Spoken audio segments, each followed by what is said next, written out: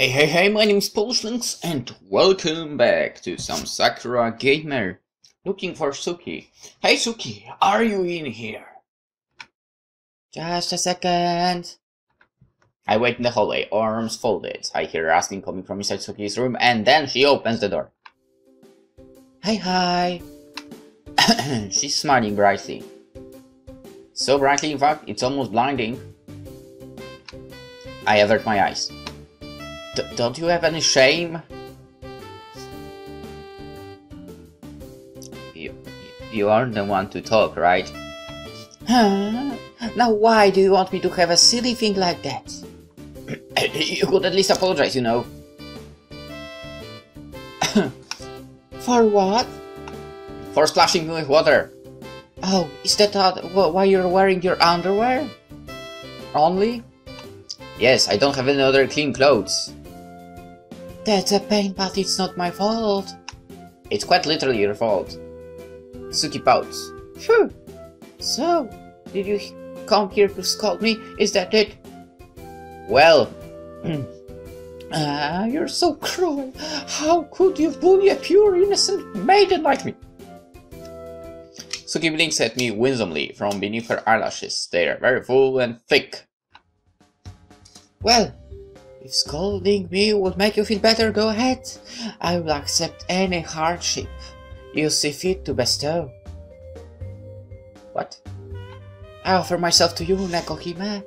Please use my body as you wish to satiate your wrath. Only please. Blink, blink.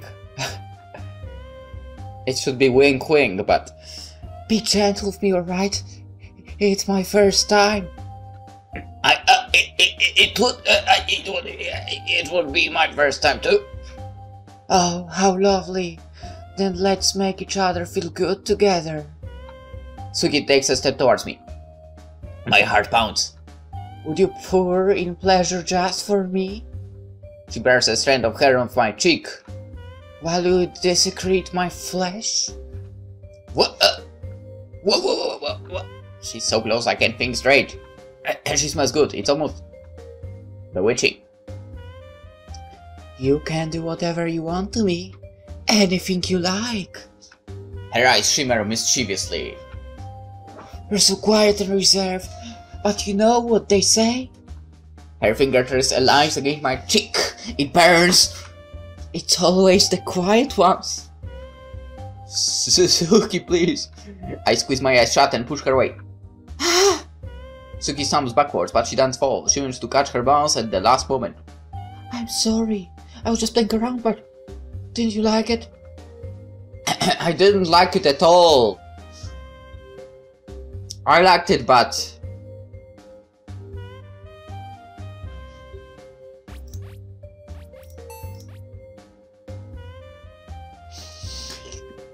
I want to click, but I have to click.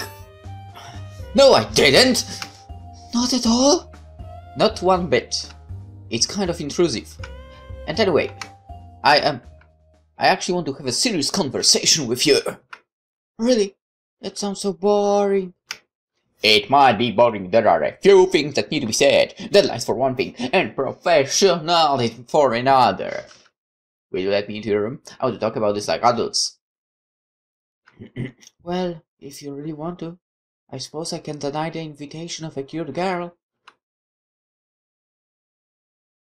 Oh, okay. Okay, that room looks kinda empty, to be honest.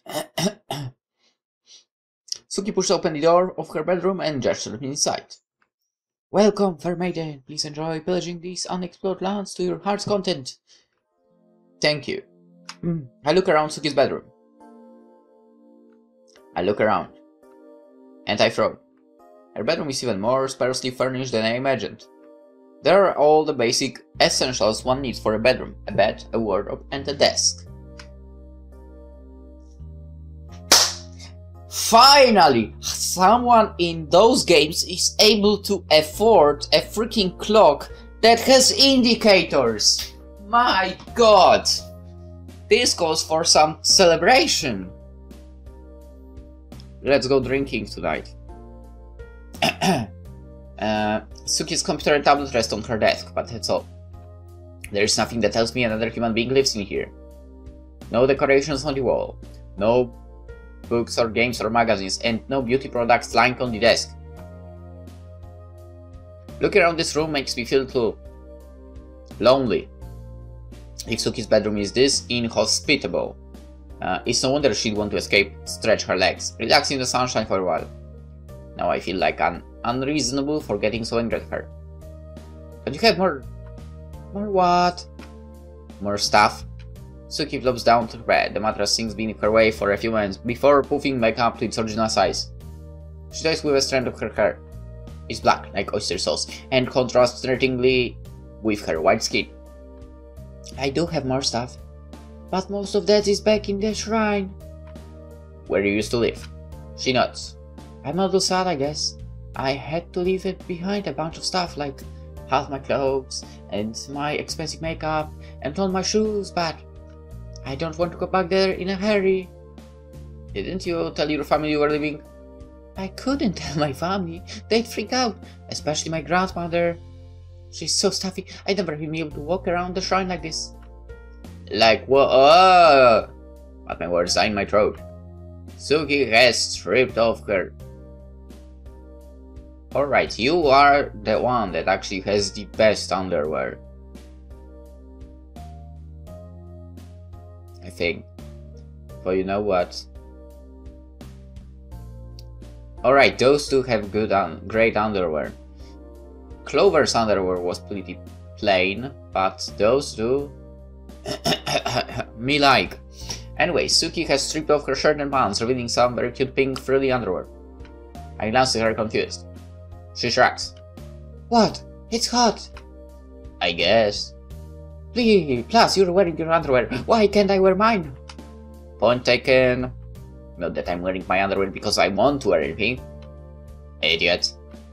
Oh, but where are my manners? Take a seat? You don't need to tell me to take a seat in my own house. This is my room. You haven't paid the rent yet. I guess you found out, huh? And Clover said she'd cover for me. I'm not as stupid as you might think. I don't think you're stupid at all, Nekohime. You don't. On the contrary, I think you're incredibly smart. Even if you do purr like a cat when you get patted on the head. That was just a one-off. Yeah. With a flushed face, I sit myself down beside Suki on her bed. Well, I say it's her bed, but she's actually using Clover's old bedding and the pillow covers.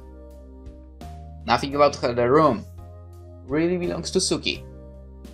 Other than the tablet and the computer, and maybe a few items of clothing hanging in the wardrobe. Isn't it lonely being here? What do you mean? You said you can go back to your family, and you don't have that much stuff.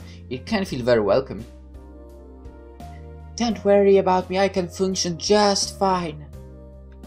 Having stuff makes life comfortable, sure, and I really do miss all my primers and toners. But I make do. I think you don't need those. I have to make to do. I'd much rather have my freedom than my makeup. I mean, technically without the makeup, she looks great anyway. Why would you use makeup then? Freedom. You might have gathered already, and I don't know how much Clover's told you, but I really hate being a shrine maiden. I thought you were a shrine maiden in training. It's the same thing. I'm supposed to inherit the shrine when my mother retires, but she's always so busy. It fell upon my grandma to show me how everything's done. I spent most of my life under grandma's strict supervision. She's in her 80s, but she still has a lot of life left in her. She's as strong as a bear and as stubborn as a mountain goat. Whenever I was late getting up in the mornings, or didn't brush my hair properly, or talk back to her, she would slap me.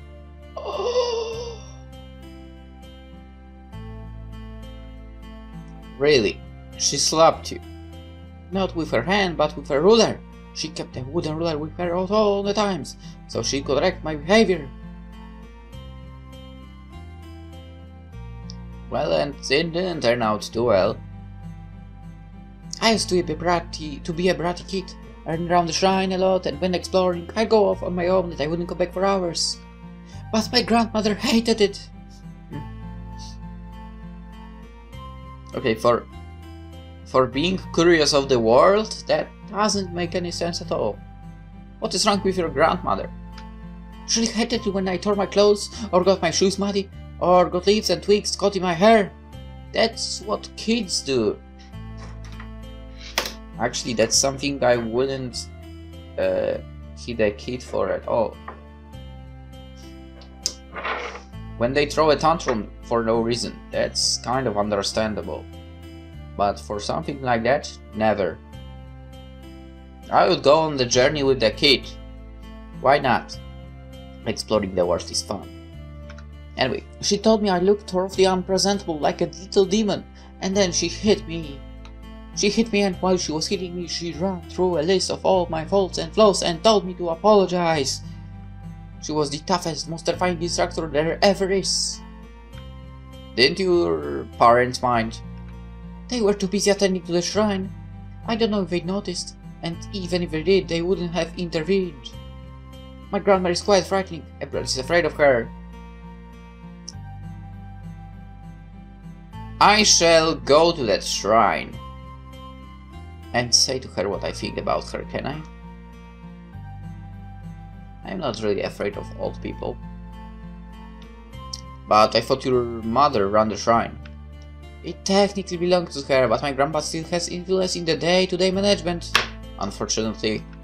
You can say what you want about her, but she's very organized, efficient too, and she's good with money.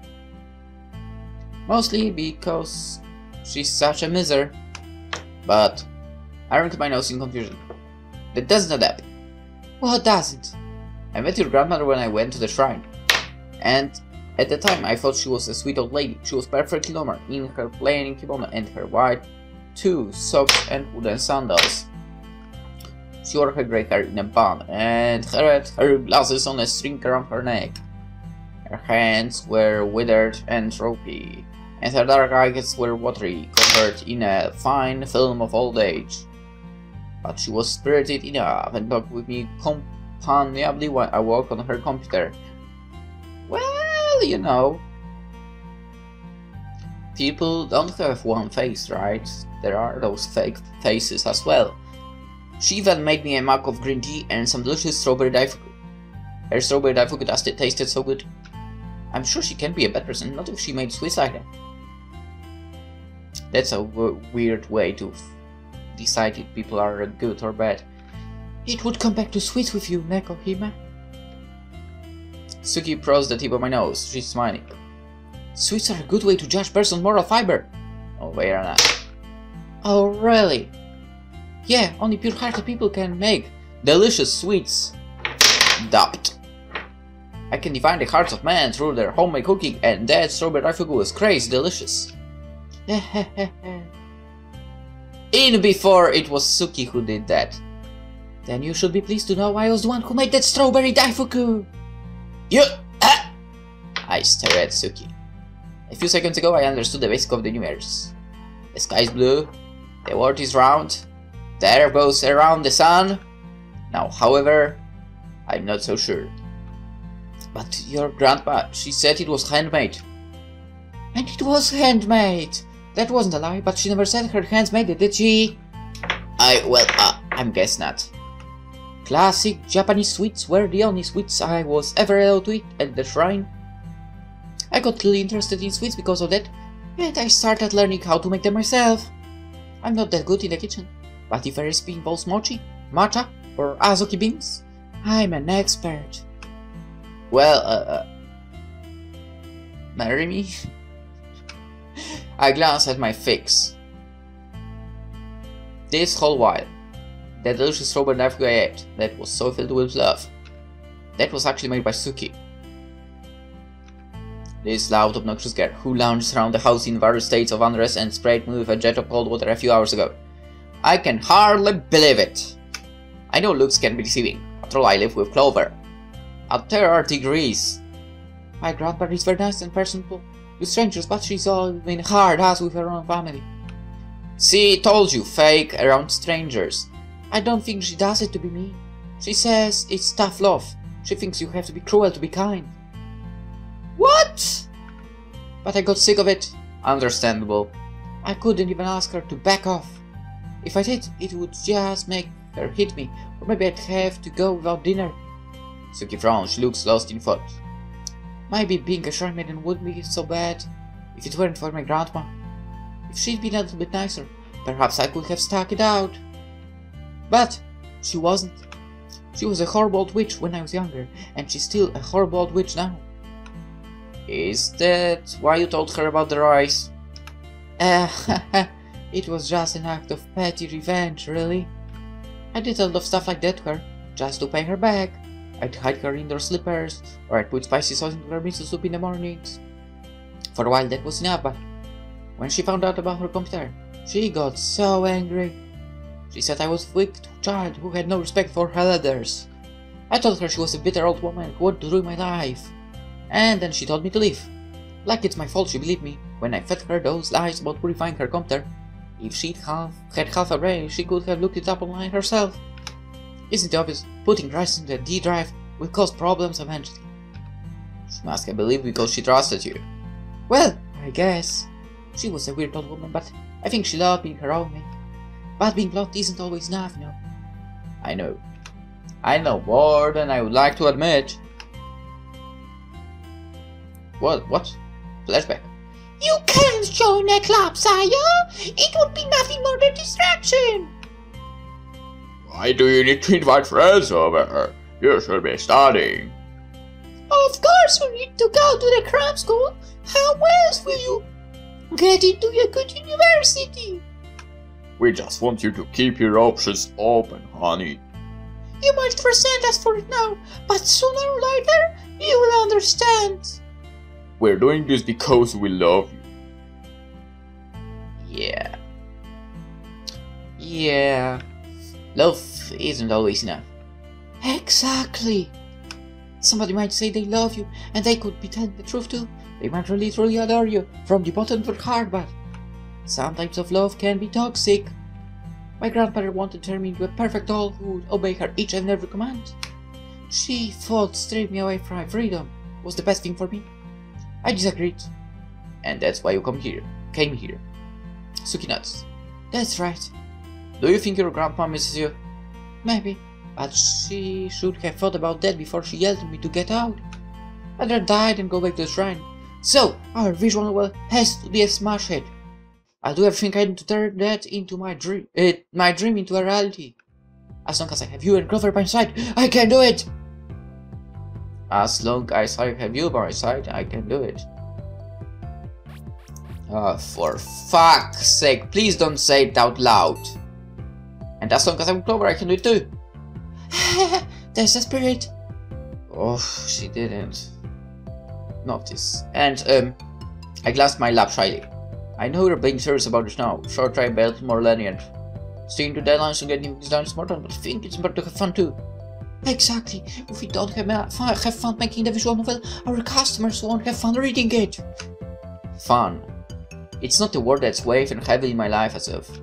Well, ever. I was too busy going to cram school.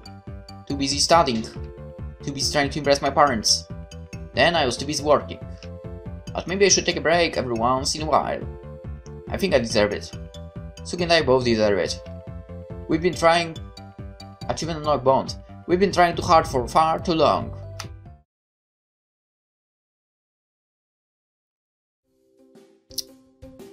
Hey Suki! How did you get Nekohime to agree to this? Oh, it was quite simple actually. Suki smiles coquettishly, her fingers pressed together at her front. We had an earnest heart-to-heart, and we came to a mutual understanding. Now I wonder what kind of heart-to-heart that was. Are you sure it wasn't a mouth-to-mouth instead? Clover! I turned to prod Clover to the side, but she's too quick for me. She darts away, sticking out her tongue. Sorry. Though I'm annoyed at her, Clover raised a good point. I have to wonder why I agreed to this myself. My bikini is an old, frilly thing I fished out of the back of the drawer. I don't know why I even have a bikini. I'm not exactly the sun and sea type. I was so busy with work, I didn't have enough free time to take trips to the beach. And even if I had, I would have preferred to sit inside. The only tan I want is a tan bestowed upon me by the flickering screen of a computer. I can feel the sunlight against my skin. It's baking me like a potato. It doesn't feel good. I can't remember the last time I exposed this much flesh to the harsh, unforgiving light of day. If this keeps up, I might turn into a dust and blow away. My remains will be scattered on the winds. Rest in peace. But Clover and Suki don't seem to mind. They both lie down the grass, slowly turning their bodies beneath the sun. Join us, Nekohime. This feels great. I'm not sure. Don't be so hesitant. The sunshine is good for you. But what if I melt? You won't melt, silly. And if you do? And if you do, I'll help to the Clover to the writing and the programming for our visual novel. What? Me? Do the writing? You can't. She has no sense of pacing, and her characterization leaves a lot to be desired. Oh, how did you know that? We used to roleplay a little back in the day. We did meet on an RP forum. We tried to anyway, but Nekohime always got mad at me and said I was doing it wrong. How can you roleplay wrong? She just wasn't very convincing. Her world building was flawed, and her characters were inconsistent. So, you were hard to please, even as a kid. Well, I'm sorry for having standards. It's okay, Nekohime. I'll keep far, far away from magnum opus. It's not like I'm taking this story too seriously. But I am. More than I would like to admit. I've grown quite protective of this visual novel over the last few days, even if this is a silly idea. It must be because I'm stubborn. When I start writing a script, I want to finish it all my way. After doing some research, I learned a lot of visual novels are actually written by teams or 2, 3, sometimes up to 4 or 5 people, where one writer handles the common route and a couple of the key characters' routes, while the remaining routes are dived up between other writers. It's probably the most practical way to go about it. You have to write a script over 1 million characters long. Yes, some visual novels are ridiculous huge, and you have a tight deadline. You need to get other hands on deck. Or you just say, you just don't reveal the date of the, release and say, the game will be released when it's done. That's right. Because there are way too many games that are released and they are not freaking done at all. Okay, it's not possible for one person to write that much.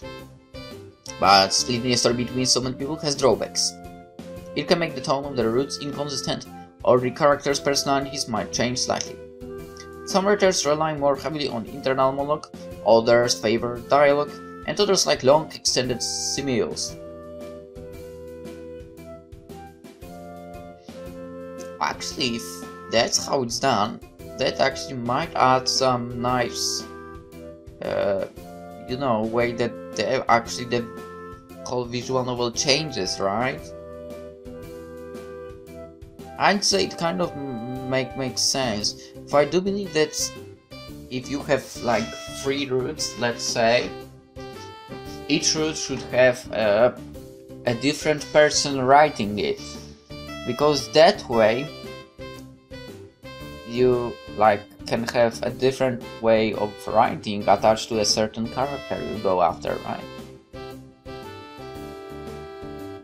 And also that way MC, his personality might be a bit different, which kind of makes sense. It might be a little different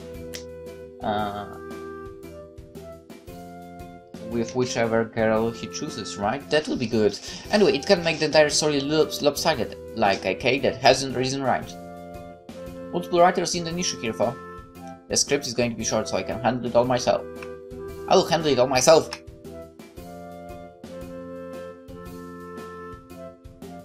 Anyway, Nekohime, come and sunbath with us! But I will get tanned! That is the general idea, yes. It will give your skin a healthy glow, sorry. What if I don't want to look healthy? Despite my protests. In before she ends up like completely brown. Like even more than Clover is right now. I still lie down beside Clover and Suki. My new work colleagues. No, that sounds far too stilted. What about friends? Yes. I think friends is far more accurate description. Clover lying on my right takes hold of one hand. Suki on my left takes the other. We lie there for a while in still silence beneath the warm rays of the summer sun. Clover, Suki and me. Our hands linked. Our futures too. You guys. Yes? What is it? Let's put everything to this vision, alright? I don't want us to have any regrets. Whoa, this is unusually savvy coming from you. I can't help it, I want this to be special. It already is special, see? What? It's special because the three of us are together. That's right, let's keep doing our very best. Harem and unlocked? Something like that? Right. I look between Suki and Clover and my lips quirk upwards to a small smile. That seems to be happening a lot lately. Much more than it ever used to. Being with these two girls really does make me happy. Whoa, whoa, whoa! Why is this happening? Isn't it obvious, silly Nekohime? Yeah! Suki runs her hand through my hair, soaping it with shampoo. I shiver. We were staying outside in the garden. Now we need to clean up. But why are you only cleaning me? Because Nekohime! Yeah! You're bad at cleaning up after yourself! Okay, you make me sound like a naughty cat. Now that is quite the apt analogy. Droplets of water from the shower head falling against my exposed skin. I can feel the reflexes cascading across my clavicles and the curve of my breasts. I don't have breasts. It feels like fingertips caressing my body. In fact, fingertips are caressing my body. Suki is standing behind me, rubbing the arc of my back with a sponge. Clover, meanwhile, has the shower head pointed at my front. This is so embarrassing. Being showered by two other women. Crammed in between them like the feeling of a sandwich. Yeah, like there is anything to complain about. God damn it. So you are living the dream. Kinda, even though I'm not a fan of harems, but it's still living a dream. Anyway, really is shameful. My face flashes. To make matters worse, I can't see very well. My red rimmed glasses have been removed, leaving me exposed in more than one sense of the word. Without my glasses, I'm completely helpless. The world around me blurs into an indistinct haze of pastel colors and running water. I can't see without my glasses. It's fine, Nekohime. You don't need to see. But We'll take care of you. Suki leans in and closer. I feel her damp hair brushing against the nape of my neck. She whispers softly into the shell of my ear, her breath flicking my skin. Very good care of you. Suki! My whole body trembles.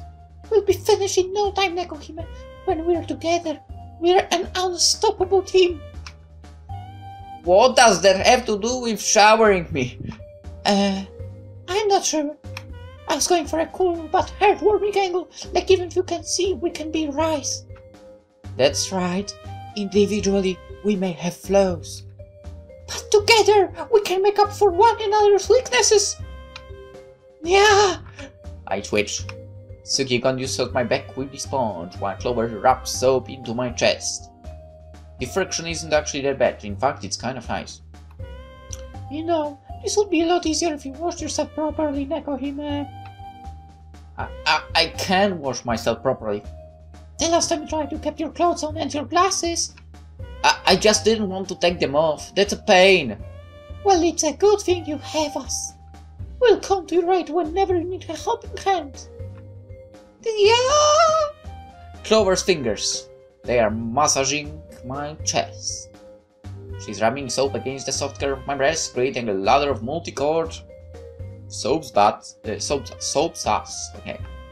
I look at her dazedly, my eyes half-lidded.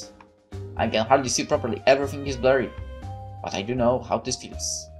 It feels good. Really good.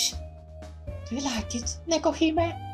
Clover's voice is soft and unusually sensual. It makes the hairs at the back of my neck stand up. I like it. It's not too intense, is it? I shift. Combined sensation of the water against my skin and Clover's roaming fingertips is almost too much. I wrap my fists together. Why does it feel so warm? It feels funny. A good kind of funny? I think it's good. I think I'm not used to feeling like this.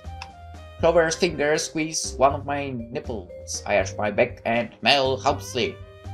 Yeah. I'm completely at her mercy, and yet, at the same time, I don't care. I don't care, but hey, it's no fun if you hook her all to yourself, Clover. Yeah. A jolt of electricity courses through my whole body. If I were a cat, my tail would be standing up on end. Suki. Her fingers. She's tickling the underside of my feet! Talk about a sneak attack! All is fair in love and war. But we're cramped together in the shower! I can escape! It's the best part! You beast! I look at Clover, her features blur together, but I can more or less tell who she is. It white smile is dead giveaway. Even the large breast and my spondyl is it. Clover, please help me! I'm sorry, Nekohime, but Think you spoiled me too much fun! Whatever happened to our friendship? This is horrible.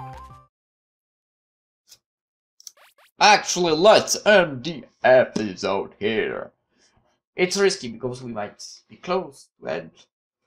Considering I unlocked the 5th achievement, which means there is one more to go, and one more to go if we have some route. For I do think we are at the harem route right now. Somehow. Anywho, hope you enjoyed this, and I hope to see you tomorrow. Bye bye.